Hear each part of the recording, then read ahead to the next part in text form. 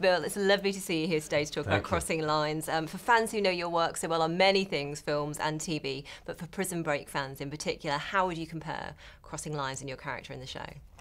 I have been asked about comparisons with the characters, and yes, both characters are police officers and incredibly good at what they do. Both characters have a bit of a substance abuse problem. But I really think the similarities kind of end there. They live fractured existences, but they're completely different guys and from different places. And you know, FBI and a New York City cop, that's about as different in the police world as you can get. I mean, I think so. You know, they are different, but they're cops, and that's the biggest similarity between the two of them. Now, you mentioned the word fractured there, and I know from looking at your filmography and TV work and having read on interviews as well, I know you love the kind of fractured characters that you play. And what is it that attracts you about them so much? Well, you know, they have flaws, and so flaws are human, and we all have flaws. I have a lot of them, but I think that's when scripts are well written, especially in the world of television, which television is great scripts. I think you live or die on great scripts. And in the first 2 episodes of Crossing Lines, which is basically what I had to make my decision on whether I wanted to do the show or not, Ed Bernero wrote a character, this character of Carl Hickman. By the end of 2 episodes, you know so much about his world and what went wrong, and you know, changed his life and sense of identity, and losing his job, and how does he handle this injury, and does he take medication for it, and that. And these are all things of a guy that had a life that was so together, and you know, just within a matter of a couple of years, you know, it's basically his life fell apart. It really fractured. And so what does that give you? It gives you all that stuff that makes up a real person. And that is the ultimate thing, you know, I think in the creative journey. You know, I don't want to, you know, play somebody that's, you know, I want to play somebody who's real. And when you get great things and great problems, it tends to make it, in my opinion, somebody that's real. And it makes it much more interesting for you, and also for us, of course, as the audience. I mean, you mentioned his injury, and Carl, of course, has been shot in the hand, hasn't he? I wondered how you went about getting used to that, or how difficult or easy you found getting used to that, not being able to use it when you were on set. Only once in a while. Well, I have a glove. You know, it takes a lot of time to put on the special effects makeup for the hand. So there's only a couple of times we've actually seen the hand. But I slide a glove on it. Once the glove's on it, it's you know, I have a reminder that I have a glove on, so I don't use my right hand. Every once in a while, I'll reach out for a door and like, cut. You have to do that over. I just picked up a glass with my my gloved hand. But that's not the fascinating thing about the hand. The fascinating thing about the hand is that it's a reminder of a constant reminder, a character reminder of an event and someone that created that event. This person that I'm trying to find in the show, it's a constant reminder. Just sliding on that leather glove tells me so much as the actor about a life that has been changed. That's the importance of that. The physical thing is not it. It's the mental journey. It's the emotional journey that one event had on one person's life. I'm wondering, you mentioned, of course, Prison Break before, and you're talking about that although they're very different characters in different shows, they've got that kind of forensic background, that forensic mind, these characters, don't they? I wondered how much of a forensic mind do you have in real life, or is it rubbing off you from playing some of these characters? Well, you know, not that it has anything to do with it, but when I graduated high school, I went to college. I have a bachelor's. I went to school for 4 years. I took criminal justice. I actually really wanted to be like in the FBI or something. Somewhere in the middle of college, I partied a lot. I had a great time, but that's a side note altogether. Tell us great more. Time. No, I can't believe it. But I made a life change switch of what I wanted to do. I wanted to be an actor. It didn't happen in high school. It didn't happen in college. I took a couple of classes, but you know, so I've played so many of these guys, and what I could tell you is that it's not that they're, you know, that they can, like, you know, see in crystal balls and that. You know, I think a great cop is someone that just has a great, refined skill set. You know, if you're really good and you really care about something and you work hard at it, you get really good at it. I think that's Mahone in Prison Break. He's really good at it. I think Hickman's really good at being a cop. You know, he knows the questions to ask and he knows the places to look. You know, everybody looks over here, but he looks over there. That's a good cop. I think that's not just unique to television. I think there are real people like that in the world that are that good because they're great police officers. So how did it help, for example, having someone like Ed Bernero, obviously created the show, but he's an ex-cop himself, isn't he? Yeah, former Chicago police officer. I think the amazing thing about Ed is that, you know, this is a guy from the streets of Chicago who was, you know, a Chicago police officer, and then one day decides that, you know, I want to write my stories, and he's so good. I mean, he's an excellent writer. I mean, people come from all walks of life and do different things, and I think Ed is one of those examples of somebody, wow, police officer turns writer and is that good. So he's, you know, he comes from a place and he knows how to put it down on paper. Now tell me about filming, because you were filming in Prague, weren't you? And you were also filming in Paris and the south of France as well. Very nice places to be. No doubt, no doubt. But I think Prague has been the jewel of it all. And going back there to begin this second season now, I'm not sure if I would be in the show this year if it wasn't going back to Prague. That's how much I love Prague. So much so, because this isn't the sort of thing. I live in California now. It isn't like I'm traveling an hour or two to go to some location. I'm traveling 10,000 miles. I wouldn't have done this if I wasn't going with my wife and my kids. So, you know, my little one's in school there now. I live in the Czech Republic. I live in Prague. I think of it as it is rapidly becoming like a second home, almost equal to the first one. Wow, that's great to hear. Yeah, Fantastic. I love the Czech Republic. And you enjoying the beer out there as well? They've got great the beer. Pilsner is just stupid good. I mean, I'm a red wine drinker, and I try to go to the gym every day. You know, I'm like, you know, I want a beer, but you just can't stop. I mean, it's so good. It is good. Beer and Czech hockey. I mean, come on. I mean, I didn't even like beer until I went to Prague. Right? I know, it's amazing. You got your Black Hawk Down buddy on board as well, haven't you, Kim Coates? Oh, Kim Coates is, you know, I told the story many times, but when I was finding out about, like, how did this whole hand thing happen with Hickman, and Ed and Roller were telling me all about, you know, well, there's this character of Genovese, and one day over lunch they explained, like, who Genovese was, and I told them right then and there, just save yourself, just hire Kim Coates right now. So they were like, wow, yeah, we know Kim, and I'm like, I'm telling you, hire him right now. And they said to me, do you think he'll do it? And I said, he'll do it for 3 reasons. One, you have nothing to do with, and that's because I'm here. And we're hockey fans, and I've been telling him about, like, Czech hockey and drinking beer. So he'll come over for that. Has nothing to do with you. You have to write him great scenes or he won't do it. And make it worth his while. And so they went to LA. This was last year. And they met him when they were there. And Coates was there a couple of months later. How cool, hey? Oh, it was the best. Are you kidding me? The same thing happened in Prison Break too. You know, I remember one day I was reading first season I was on Prison Break, and I saw this. I read this breakdown of this character that comes on who's kind of investigating me. I called up the creators and I said, "Get Coates right now," and they're like, I mean, I'm shameless. I on everything I do it. I read him like, "You got to get Coates right now. Hire him right now." I'm his agent. I told him. I said, you might be better than come on, agent. I want 10% right now. Just keep bringing over. We're good. We're big Napa Valley red wine drinkers. So I tell him, it's just bring me nice wine.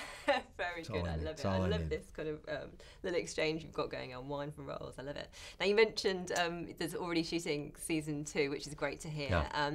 How would you like to see your character developing, and how would you like to see the show developing as well?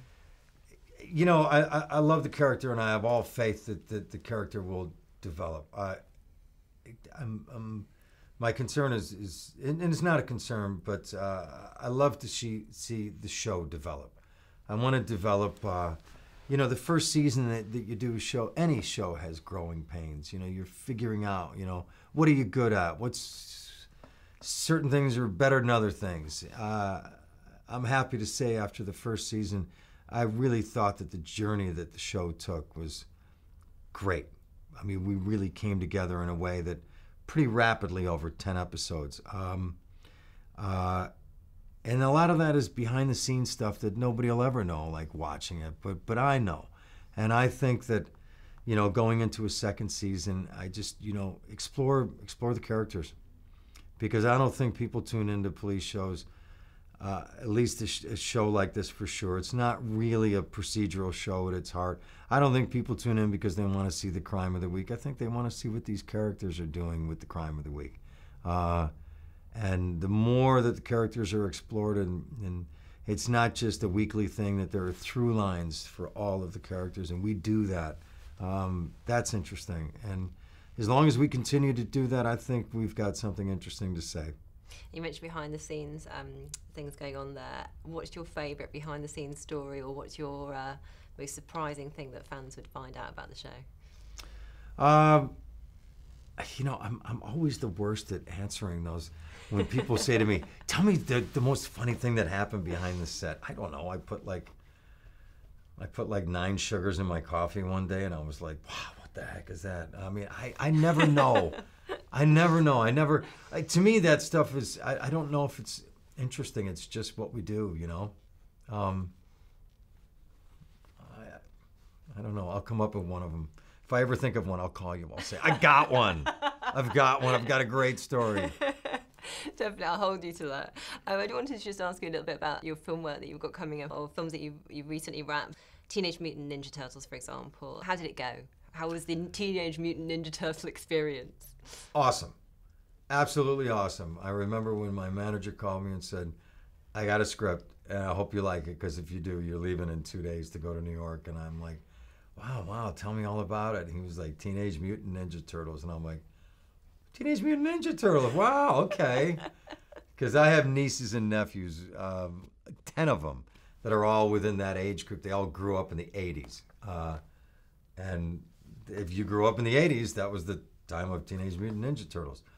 And what I know about it, just peripherally, is, it always was, Donatello and Michelangelo and Splinter and Shredder, and it always had sort of a bouncy cartoon sort of feel to me, which was great. It was what it was appealing. That's not this movie. This movie is live action. Michael Bay is producing it, and I've worked with Michael a couple of times, so that's a massive commitment to, the visual. And Jonathan Liebson directing it, and it's not like any Mutant Ninja Turtles thing you've ever seen before. It's freaky. They're cool, and they're mutants, and they look awesome. Yeah. No, it's tough. Cool. It's going to be really, really great. Fantastic. Yeah. Cannot wait to see it. And what was it like for you playing what must be one of the Turtles' most iconic adversaries? Shredder. Yeah. Well, I play a guy named Eric Sachs, and we find out that Eric Sachs is somebody else too. I can't give away too much in the story, but I can tell you that who Shredder is in the telling of this Turtles is unlike any other telling of the story before. His connection and relationship to the Turtles is a bit surprising. Ooh. Yeah. And really, for an actor playing it, it was like the backstory which comes out in this film is really really intriguing. I am intrigued. Yeah. No, definitely. I mean, I was too, playing it. I mean, yeah, we made some changes while shooting the film that I thought were just awesome. cool. I mean, what is it in terms of look? Can you tell us a bit about what? The look is, Shredder dons himself with armor, and that's who he is, and that happens in this story. Mm-hmm. It's the backstory on how it all began with the Turtles. That the character of Eric Sachs has. It isn't by chance that he knows the Turtles. Ooh. I can't tell you anymore. Right now, I'm in trouble right now. Would you like to see maybe a sequel to that movie? Would you like to see a Teenage Mutant Ninja Turtles 2? Is there room for that, or room for your character for that? All of that really happens when in the success of the first one. I mean, I don't want to do another one if the first one isn't any good. Do I think you're going to see another one? Oh, I think you're going to see a few of them. I do. Would we see a return for you, do you think? I signed a 3-picture thing, so we'll see what happens. Awesome. We'll see what happens. Cool stuff. Yeah. You've got a couple of the movies coming up as well that you've already wrapped on. Saint Sebastian and The Homesman as well, both directed by actors who turned directors, Danny DeVito and Tommy Lee Jones, which made me wonder, how does experience differ for you when you're working with an actor who has turned director as opposed to a director who hasn't acted before? I'm not really sure. That would be a specific case-by-case sort of thing, but I'd never met Tommy before. And to work with Tommy Lee Jones was, and I don't say this lightly or take this for as strong as you can make these words. It was truly an actor-changing experience to work with somebody like Tommy. I never worked with anyone that he is truly an original human being and tough, and I really just wanted to find what he was looking for. You got to kind of give it up when you're around Tommy. He is a force all his own and a brilliant human being. And I was amazingly proud for something that's, I only worked on for a very short time. Was a life memorable experience for sure. And I think he's going to make an unbelievable movie. A period piece from the mid-1800s. It was really something. As far as working with Danny, I met Danny 12, 14 years ago. I worked on a film called What's the Worst That Could Happen with him. I worked on a film called Drowning Mona with him. I love Danny. I mean, let's just put it, this is how Danny came to me for Saint Sebastian. I was in driving in New England, seeing my son at college, and the phone rings when I'm in a rental car driving 700 kilometers so I can go and say hi to my sisters in Buffalo, New York. And I'm driving down the New York State Thruway and the phone rings and I'm like, and I like, hello, and he's like, hey, Bill, it's Danny. What's happening? Listen, I got this movie. We have no money. I mean, no, listen, we have no money. But it's cool, it's scary, it's freaky, it's yeah, I mean, it's like I love Danny. I'm like, Danny, send me this, I'm in. I don't even read it, and I'm in. It's Danny. I mean, you're like, he gets all of these folks that he works with all the time. It's not his entourage. They all work on it. Tosh, the DP, and just these great people that, Jeffrey Curlin is one of the most amazing costume designers. Everybody does it. We did it for nothing. I mean, nothing. I don't know, maybe $100 a day or something. It didn't matter. It's Danny. What can we expect from Saint Sebastian then in your role in the film?